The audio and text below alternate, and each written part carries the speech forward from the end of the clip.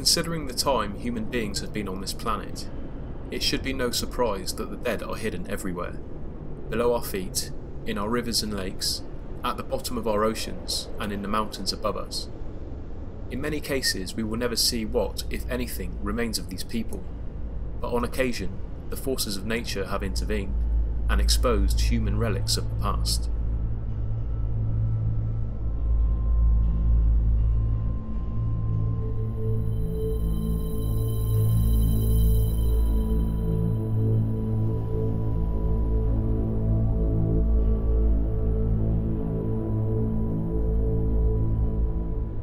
Hurricane Agnes struck the United States in June of 1972.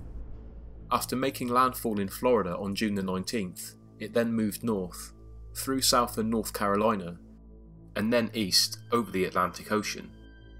It then headed northwest, making landfall again in New York City, before moving west towards Pennsylvania. This is where most of the damage was caused since the hurricane's arrival on US shores. It brought with it torrential rain unlike any the region had seen in recorded history, and two of the worst hit urban areas were the Wyoming towns of Wilkes-Barre and Forty Fort. The effects on this area were worsened by the bursting of the Susquehanna riverbanks, a river that runs alongside the two towns. This is Forty Fort Cemetery. It was founded in 1869 and in 1972 held more than 6,000 bodies. Because the cemetery is situated immediately west of the river, it was hit hard. Between June the 23rd and 24th, waters rose to record heights, finally bursting through a dike and decimating the cemetery grounds, unearthing coffins and flooding vaults. It's been said that the coffins were seen bobbing in the water as they were carried out of the cemetery and into the streets of Forty Fort. Town resident and former caretaker at the cemetery, John Novak, told the New York Times in 1972, "I saw a wave 8 to 10 feet high come across the flats, and on it coffins bobbed like surfboards."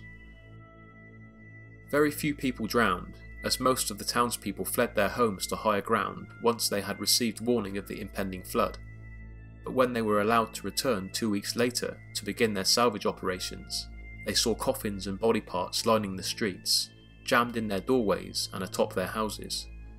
One particularly horrific discovery was described in the Cemetery Traveller blog by Ed Snyder. He described a visit to the Forty Fort Cemetery in 1972, soon after the waters had receded. He wrote in his 2010 blog entitled Cemetery Flood that after crawling under the 8-foot sheets of plywood, which now lined the cemetery as a deterrent against the curious, he found himself reeling from the stench that greeted him on the other side. As he stepped over what was now an expanse of dry mud, he walked past a coffin propped against a tree. As he passed it, he was horrified to see a decomposing corpse still lying in the coffin. A woman in a black gown, with 2 hunting arrows protruding from her chest, because an earlier visitor to the cemetery had used her for target practice. In 1973, work began to repair the affected area of the cemetery. But after 2 years of trying to stick to the original pre-flood burial plans, it was decided that the job was too great and the damage to the area was irreparable. Instead, a memorial park was built over the affected area. Of the 2,700 graves that were washed away, 1,410 were recovered and eventually reinterred at the Memorial Shrine Cemetery 7 miles north of Forty Fort.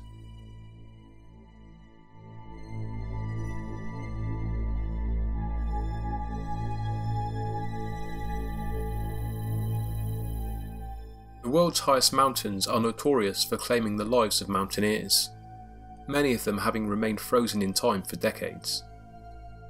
Probably the most famous of all are the various bodies still clad in mountaineering attire that scatter Mount Everest and now act as macabre landmarks to current expeditions. But there was a case in Mexico in 2015 that still have the public, the press and historians scratching their heads. Pico de Orizaba is the highest mountain in Mexico and stands at approximately 18,490 feet. In June of 2015, at an elevation of 16,900 feet and on the northern face of the mountain, the body of a frozen man, wearing nothing more than a black cashmere suit and a blue shirt, was found.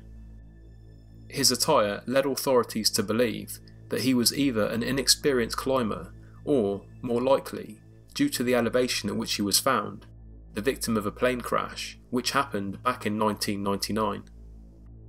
Forensic testing confirmed he was around 50 years of age, had died little more than 15 years prior, and probably bled to death. Rising temperatures on the mountain, slowly melting the ice and revealing bare rock, have been cited as the reason for the body's exposure. The unnamed man is currently on display in a museum in the city of Ciudad Cerdán.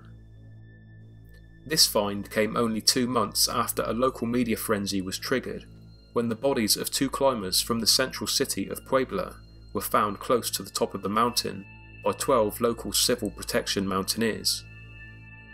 The mummified remains, found in June of 2015, are believed to be members of a party of 7 who were struck by an avalanche in November of 1959. A surviving member of the ill-fated 1959 expedition, Luis Espinosa, who was in his 70s at the time of the discovery, backed up this theory by saying the high cheekbones on the body photographed look similar to those of his friend Enrique Garcia, who was lost to the avalanche.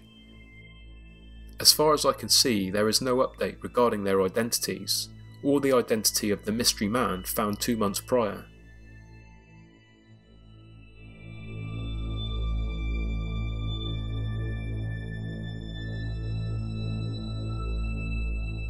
This is Lake Granbury in Hood County, North Texas. Back in 1979, this apparently peaceful location was the scene of a violent altercation between 45-year-old Helen Holliday and her husband Herman. On September 29th, the couple was seen by neighbours arguing beside their motorhome, which was their weekend residence, parked close to the bay. Soon after this, Helen was declared missing. Their home in Fort Worth was investigated, but there was no sign of Helen and no clues. Herman Holliday told police that after they had argued, Helen had left in a hurry, driving away in a Chevy pickup towards the town of Granbury.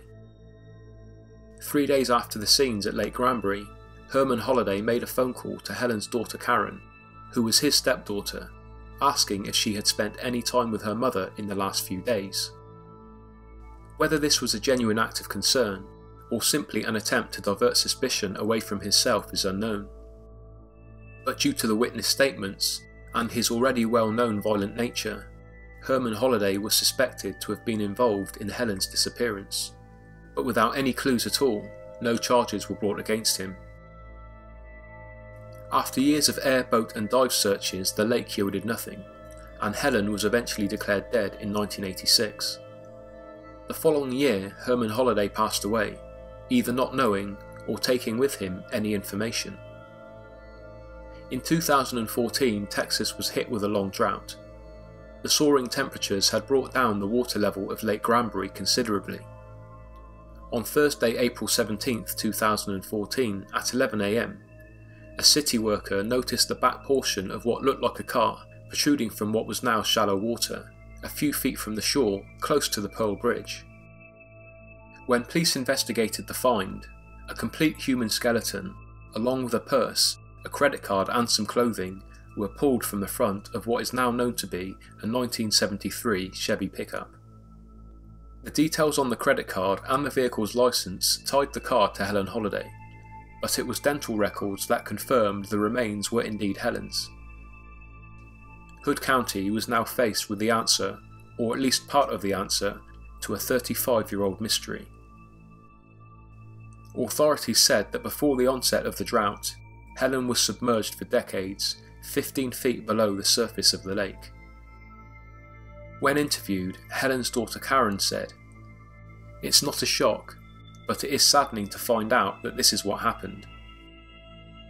She explained to Fort Worth newspaper The Star-Telegram that the night her mother had fled the motorhome, it was in such a desperate rush that she put her hand through the window of the vehicle, leaving bloody marks on the paintwork. She also said that her stepfather had previously and on numerous occasions threatened to kill Helen and take her property, but she also said that her mother had very little in the way of income, and certainly didn't have enough to leave on her own. Sheriff Roger Deeds, who was head of the investigation, told NBC5 News that due to the state of the remains, the exact cause of Helen's death may never be confirmed.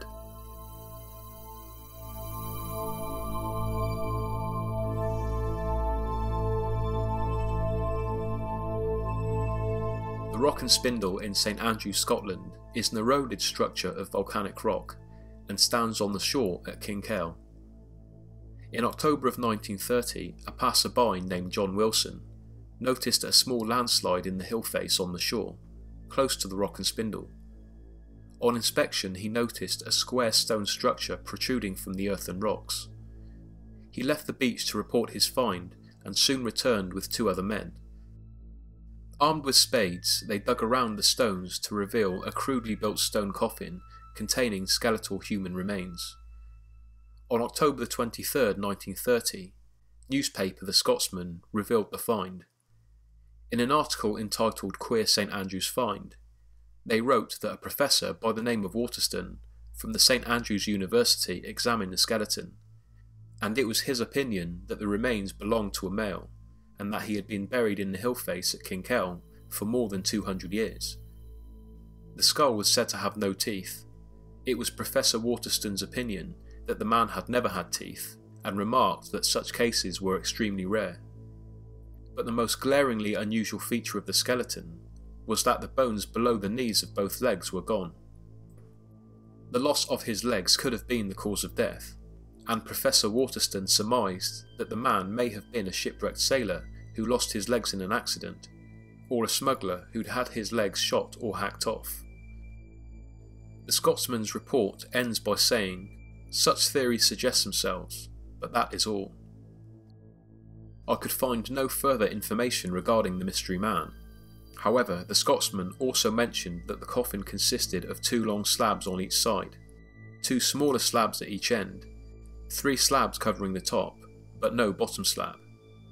Could it be that the base of the coffin, along with the lower legs and teeth, were simply lost to the elements over time?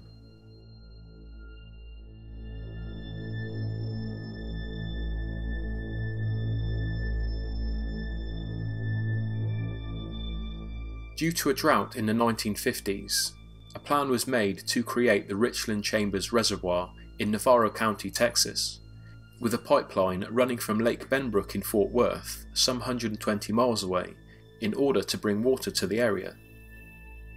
However, due to lack of funding, the project was shelved, and it wasn't until 1979 that the plans were eventually put into action. Construction began in 1982. But before the new Richland Chambers site could be constructed into a functioning water source, the place had to undergo various exhumations of historical graves. Many graves were dug up and moved, but one grave site with no tombstones went unnoticed. In 2009, the water at Richland Chambers Reservoir hit a low point, and 100 feet of previously submerged shoreline was exposed. This was when a cranium and detached jawbone were found by boatmen on the shore of the Chambers Creek section of the lake near Eureka. Those remains were later found to belong to an African American male who was around 40 years of age. But before any formal archaeological investigations could take place, it rained. Water levels rose again, resubmerging the exposed shoreline, and local authorities and historians were made to wait. In 2011, very little rain fell across most of the state during the first 6 months of the year. During the summer of 2011, the Richland Chambers Reservoir dried up almost completely. In December of that year, a full excavation began, and a post-Civil War era cemetery of freed slaves emerged from the eroded earth. Initially, the remains of more than 20 African American people were found, mostly children, varying from preterm to 9 months old. As the operation continued, 5 more bodies were uncovered. In total, the remains of 21 children and 4 adults were unearthed. The remains were thought to be around 100 years old, but after the discovery of square-headed nails, which were known to be used in the construction of coffins until the 1880s. It's likely that some of them were even older. It was discovered that the site was part of the unmarked former 19th century Montgomery Hill Cemetery. Analysis of the adult skeletal traits strongly suggested that they were all of African American descent, and through background research, Montgomery Hill Cemetery was found to have been used from roughly 1865 to 1885 to bury African American sharecroppers and their children. The Tarrant County Water District legally owned the water in the lake, but after some negotiations, the Water District agreed to have the bones turned over to the city of Corsicana, which lies a few miles northwest of the reservoir. This happened after a court hearing, which decided that the remains would be reinterred at the Woodland Memorial Park in Corsicana. This is historically an African American gravesite, and it's believed that the people found at the reservoir had relatives buried there. The names and identities of the individuals found at Richland Chambers were never determined, but 1870 census records did offer up several clues about who they might be. No DNA testing was ever planned, as it was deemed too problematic due to the age and condition of the remains. The children's bodies were reinterred on Wednesday, May 30th, 2012, and the remaining bodies, plus other partial remains, were reinterred the following day. The excavation was hampered when rain began to fall heavily in December of 2011. This continued until January of 2012, and the excavation team found themselves in a race against Mother Nature. In fact, within a day of the final exhumation, rising waters completely resubmerged the site, and the former Montgomery Hill Cemetery was once again underwater.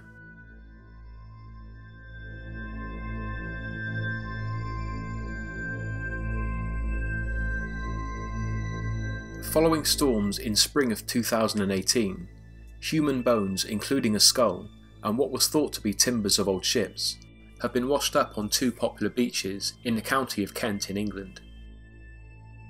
The bones and timbers found on Sandwich Bay and Margate in May are the result of the storms that hit the southeastern coast of England in April.